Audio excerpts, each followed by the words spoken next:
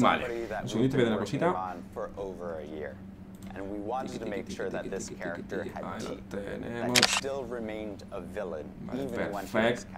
Perfecto. Tiene que hacer esto, sí. Vale. Bueno, queríamos mantener la máscara para la identidad. Está inspirado en, no sé qué, en Podréis, un personaje histórico que bueno, podría ser un sheriff o un sin ley, ¿no? Personalmente está muy guapo, la verdad. Está muy guapo el diseño, todo de Deimos me gusta mucho. Está guapo, ¿eh? Me recuerda mucho a Revenant, ¿no? De Apex, una de esas skins, está guapa. Está guapo. Es muy estratégico y queríamos desafiar a Rainbow.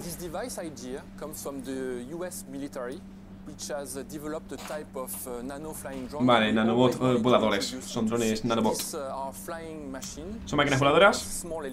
Vale, vamos a verlo todo y ahora un pequeño resumen de todo lo que hace. Tengo que decir que está bastante roto. Voy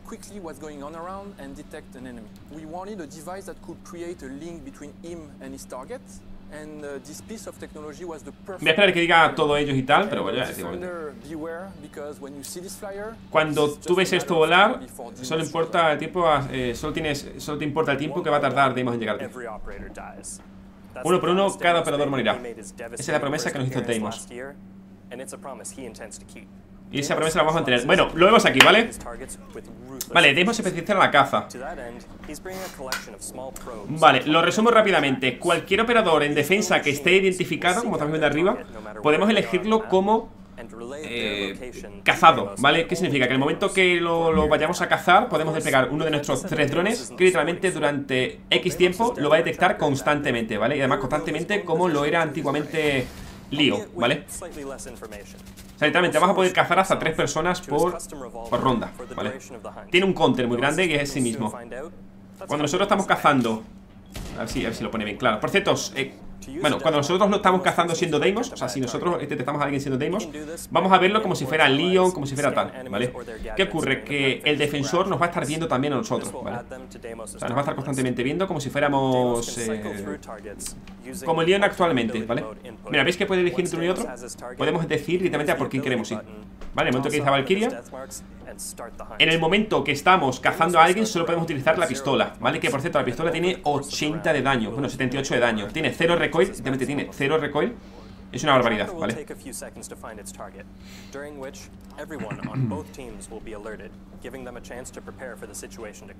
Vale, lo he hecho. Será alertado y además, siendo digamos, el cazado, podremos ver a Deimos también, ¿vale? A ver si lo pone. Mira, ¿veis? Ese ping. Pasa que lo veremos como si nosotros fuéramos, como cuando te dispara alguien y tal, o tú disparas a un holograma de alguien. Vale. Vale, tiene 2 armas principales. La primera es el AK-74M. Por esto no tiene miras largas. Un poco aquí, la verdad. También tienen la M590, la escopeta de los SAS, ¿vale? La escopeta tocha guapa. Es un 1 vs 1 con wallhack, efectivamente. Solo que uno tiene wallhack directo y el otro al que se lo hace tiene wallhack, pero más mierda, ¿vale? Vale, van a implementar un nuevo arma llamada la .44 Vendetta. De hecho, es un arma con muchas balas. Tiene 6 balas por cargador, pero tiene 78 de daño, ¿vale? De hecho, va a ser el arma que podamos utilizar, o que solo se va a poder utilizar cuando estemos cazando, ¿vale? Vamos a poder utilizarla de normal, ¿vale? Pero cuando estemos cazando a alguien sí o sí, tenemos que utilizarla por cojones, ¿vale? De hecho, lo está probando y no tiene nada de recoil, ¿vale? El dispositivo, tanto granadas como hard breach, como cargas pesadas. Por esto, esta habilidad es muy buena, literalmente, obviamente está hecha para cazar a gente, pero para cazar a gente en punto puedes hacerle wallbang a través de los techos, porque sabes perfectamente dónde está todo el rato. O sea, es una barbaridad, ¿eh? Vale, es un personaje de velocidad 2 y salud de 2, ¿vale? Un personaje balanceado.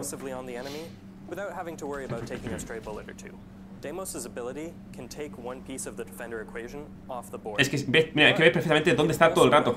Pero todo el rato, mira, es que ves dónde se mueve. O sea, que no es que sea como... No, era para aquellos que recuerden al Leon antiguo. Es un Leon antiguo, ¿vale?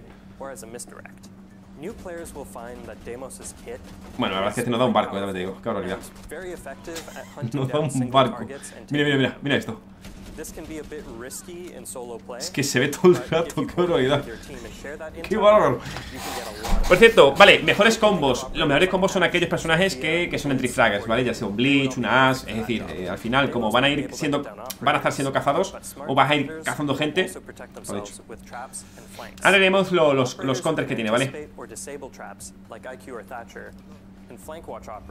Vale, operadores que pueden ser buenos para ellos. Vale, lo típico, ¿vale? Un Thatcher porque puede quitarte trampas por el medio. Bueno, lo lógico, ¿no? Pero bueno, la podías haber hecho toda a disparo, pero bueno.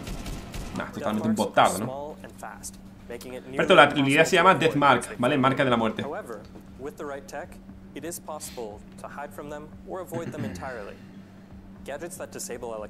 Vale, ¿cuáles son sus counters? Como es algo electrónico, tanto tubarao, mute. Es que no quiero anticiparme a todo lo que va diciendo. Perfecto, cuando te acercas al mute se te quita, pero cuando sales vuelve a aparecer la marca, ¿vale? Tienes un conteo de tiempo, ¿vale? Mira cómo se te ve. Y perdón, no se te va a quitar esa marca, esa marca hasta que pase un tiempo o hasta que uno de los dos mueras, ¿vale? Es decir, tú, si muere Deimos, se te quita la marca. Si matas al cazado, por así decirlo, puedes elegir a otra persona ya. Es que mira cómo se ve, Pasa que, tío, no le muestran bien. O sea, le muestran todo el rato con gente parada. Chacho, moveros por el puto mapa así por una pared para que la gente vea diciendo qué barbaridad.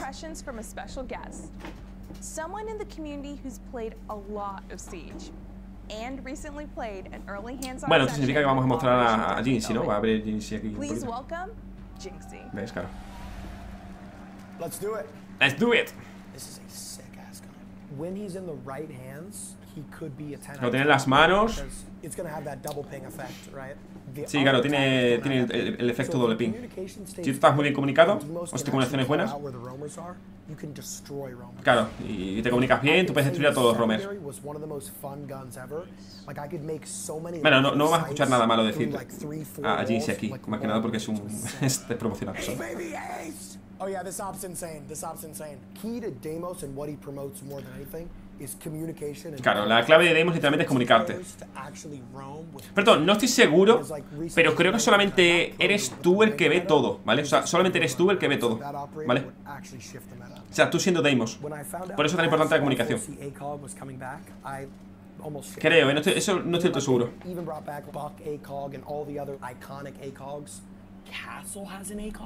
Castle tiene ACOG. Así que el siguiente es Jäger, dice, con el tema del ACOG. Estoy fuera, perro.